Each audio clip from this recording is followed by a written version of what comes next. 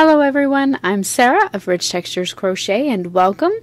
Today we are going to learn how to crochet the Rose Trellis Throw, which you can see here in the photo, as well as if you head over to my blog at richtexturescrochet.com, you'll find some more photos of this blanket pattern there.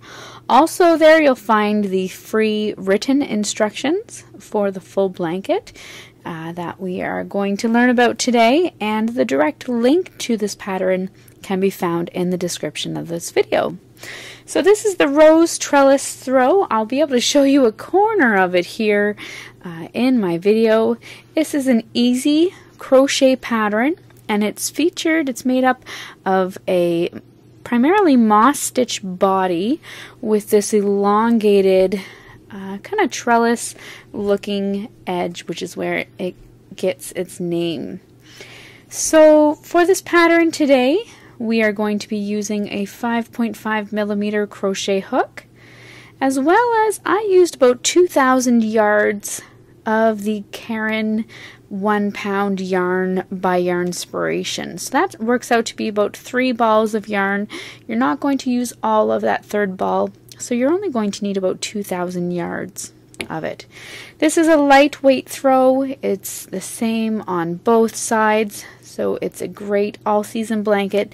And as I mentioned before, it is an easy blanket. It's made up of simple stitches such as single crochets and double crochets and chain stitches. So thank you so much for joining me. While you're here, I invite you to take a look around. Don't forget to subscribe, and I look forward to bringing you more great patterns and stitch tutorials. So let's grab our hooks and our yarn and get started. So just a couple more things as we get started here. The Caron 1 Pound yarn is a worsted weight or medium weight acrylic yarn, so you can substitute this yarn for any yarn of your choosing. It's just take a look for that number 4 on the label. Also for this pattern, my blanket measured approximately 46 by 68 inches.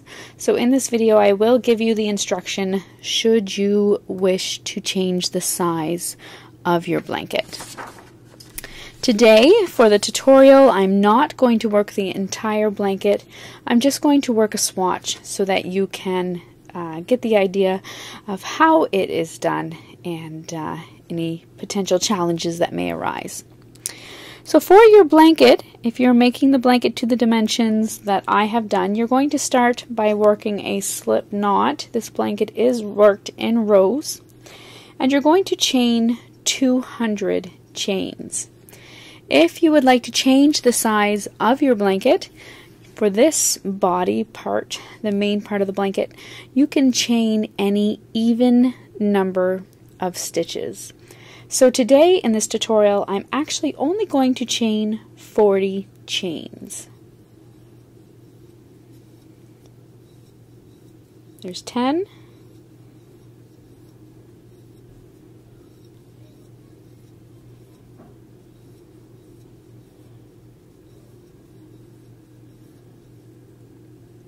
25,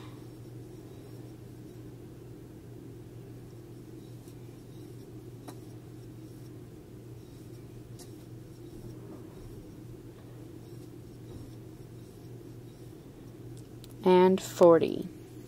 So if you're again working it to the size that I have worked it, you're going to want to chain 200 chains, or any even number if you want to adjust the size.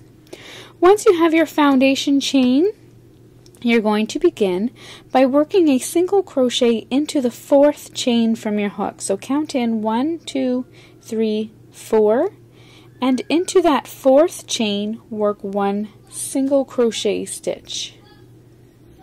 You're then going to chain 1, skip the next chain, and single crochet into the next. You're going to repeat that all the way across. Chain 1, skip 1, single crochet into the next stitch, until you reach the end of your foundation chain, where you will work your final single crochet stitch into that final chain.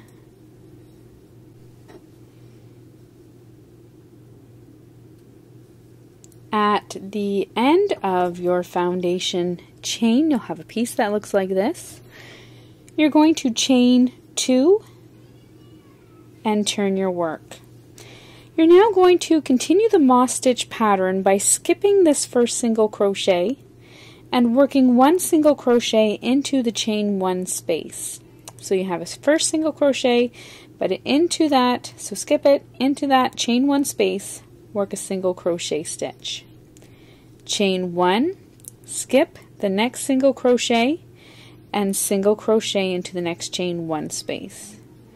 You're going to repeat that all the way across. Chain 1, skip the next single crochet, and single crochet into the chain 1 space. Repeat that all the way down to your final turning chain 3.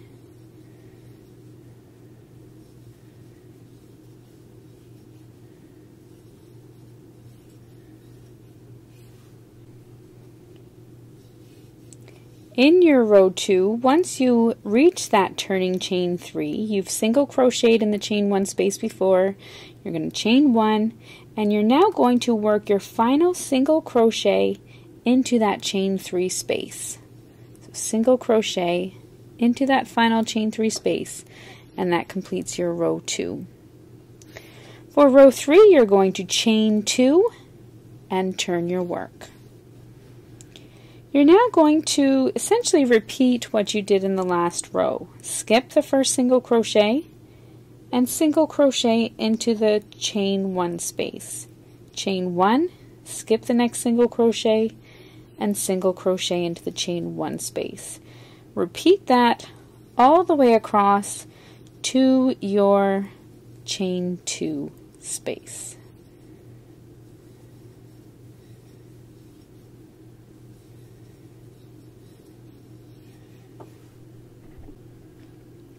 At the end of row 3, once you reach that chain 2 space, you have worked a single crochet in that chain 1 space, you've chained 1 into that chain 2 space, you're going to work your final single crochet stitch. Always remember to work into that chain 2 space, otherwise your work is going to go crooked and you won't have a straight edge. At the end of row 3, chain 2 and turn your work. Now for the rest of your pattern, until your work from the beginning measures approximately 54 inches or the desired length, you're going to repeat that row 3. So skip the first single crochet into the chain 1 space, chain 1, skip 1, single crochet in the next space. Repeat that all the way across to your chain 2, where you will work your final single crochet into that chain 2. You're going to repeat that row until your work measures 54 inches, and then at that time you can meet me back here and we will work the edging together.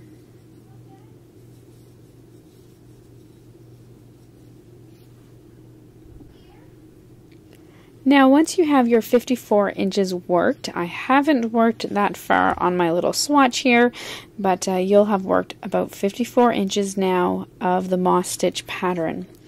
Once you've done that, you're ready to start the edging on your blanket, and the edging is about 7 inches thick on each side.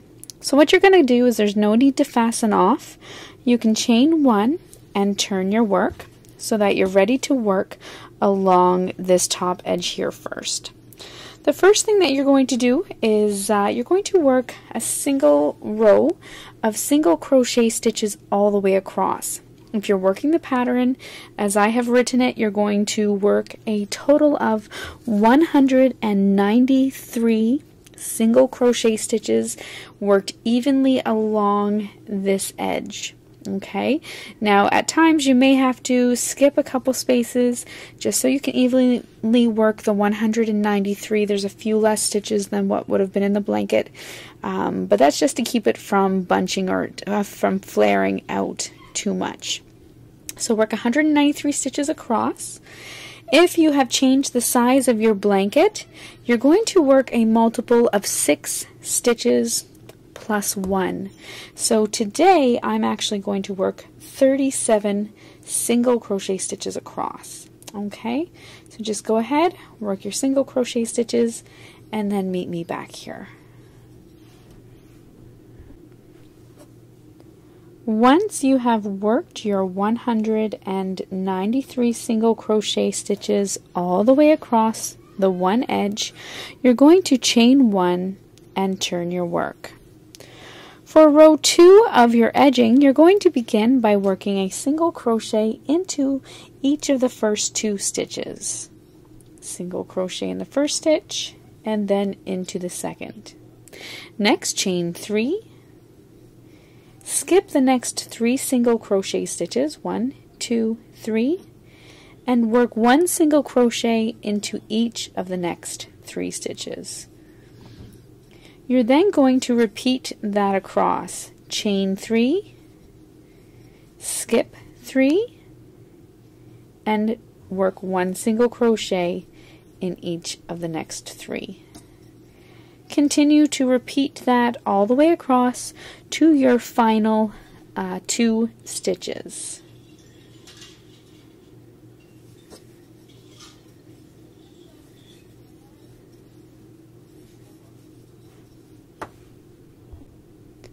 At the end of row 2, you're going to have your chain 3, you've skipped 3, you have 2 stitches remaining, you're going to single crochet into each of those remaining stitches.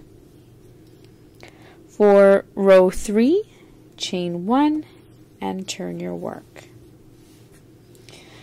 You're now going to continue row 3 by working a single crochet into that first stitch at the base of your turning chain, and then into that chain 3 space work 7 double crochet stitches.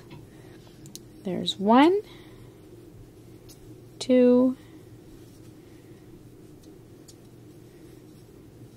3, 4, 5, 6, and 7. So 7 double crochet stitches all into that chain 3 space.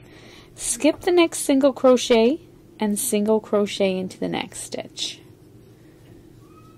Skip the next single crochet and work 7 double crochets into your chain 3 space. You're going to repeat this all the way across. So work 7 double crochets into your chain 3 space, skip the next single crochet into the next stitch, skip the next, and then 7 double crochets all into the next. Continue that all the way across to your final 2 single crochet stitches.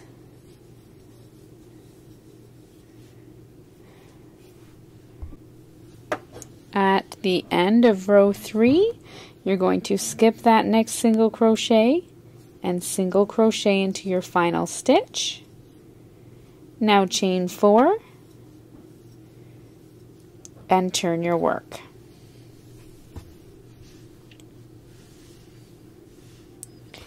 For row 4, you're going to skip that first single crochet that your yarn is coming out of, and you're going to skip the next 2 double crochet stitches. So there's 1, 2. Into each of the next 3 stitches, work 1 single crochet. So there's 1, 2, and 3. Chain 3. Skip the next 5 stitches. So skip the next 2 double crochets, the single crochet, and the next 2 double crochets, and then single crochet into each of the next 3 stitches. And repeat that across. Chain 3, skip the next 5 stitches, and single crochet into each of the next 3 stitches. Continue that all the way across to your final 3 single crochets.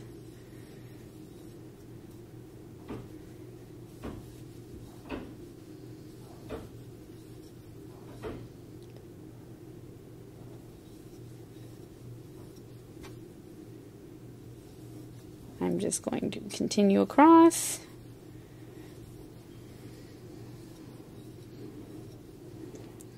I'm here in my final 3 single crochets on my row 4. You're then going to chain 2 at the end and double crochet into that single crochet stitch. And that brings you to the end of your row 4. For row 5, you're going to chain 2 or chain 3 and turn your work. Row 5, you're then going to continue by working 3 double crochet stitches into that chain 2 space. So work 3 double crochets into that first chain 2 space. Your chain 3 there at the beginning does count as a double crochet. You're then going to skip the next single crochet stitch, single crochet into the next, skip the next single crochet, and work 7 double crochets into your chain 3 space. Repeat that all the way across to that starting chain 4.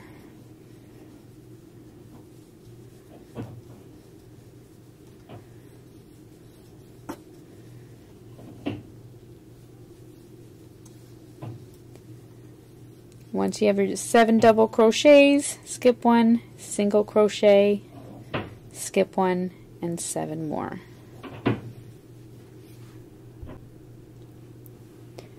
I'm nearing the end of my row 5. I'm going to single crochet into that middle single crochet in that stitch, and then I'm here at my chain 4. Into your chain 4, you're going to work 4 double crochet stitches. So just into that space.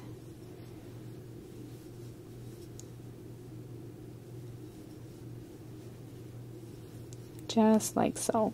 And that brings you to the end of your row 5.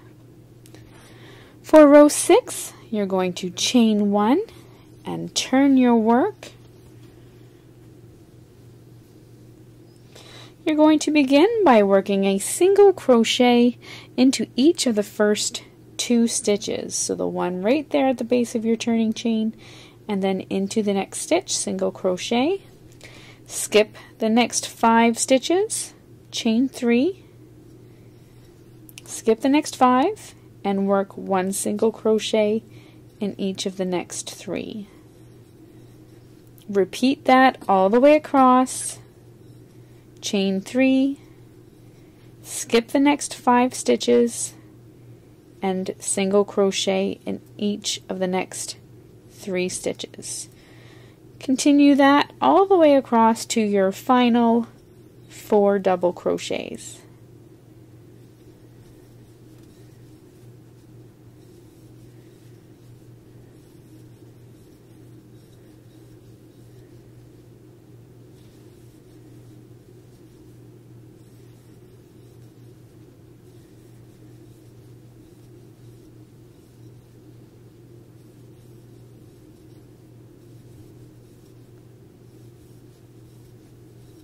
When you reach your final 4 double crochets, you're going to single crochet, you're going to skip the 5 and then single crochet into each of the final 2 stitches. One of those is your turning chain, so single crochet in the last double crochet, and then just into the top of your turning chain.